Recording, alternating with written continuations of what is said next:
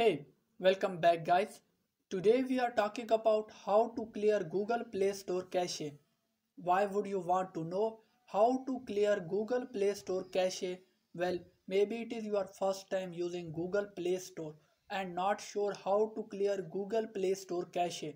So today I am going to show you how to clear Google Play Store cache. Check video description and I will try to leave the written instructions. Clearing Google Play Store cache is quite simple and easy to do.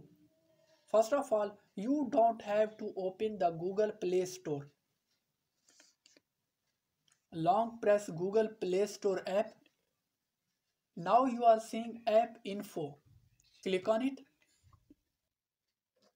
Now click on storage. Now you are seeing two options at the bottom.